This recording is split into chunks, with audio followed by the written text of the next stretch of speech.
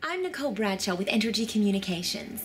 Since February, a small crew has been building a new transmission line from Clinton's Ray Braswell substation to Byram's new Wynndale substation.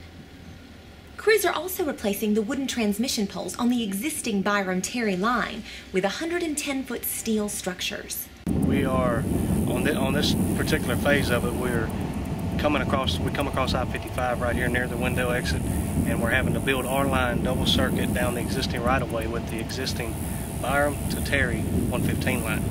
And in doing so, we're taking out all the old wood structures and implementing new steel. And the whole job was constructed with steel, a mixture of steel and concrete structures.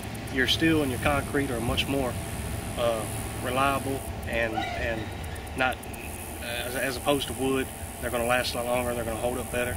They're not susceptible to insects or animals, birds, woodpeckers, such as that. The crews have built 180 structures as part of this job.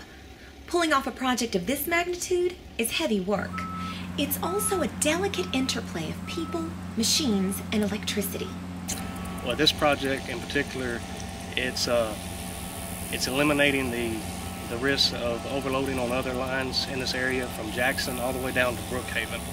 And it also provides us with a source for any substations needed in the future in this area for better reliability for all the customers downstream from us here.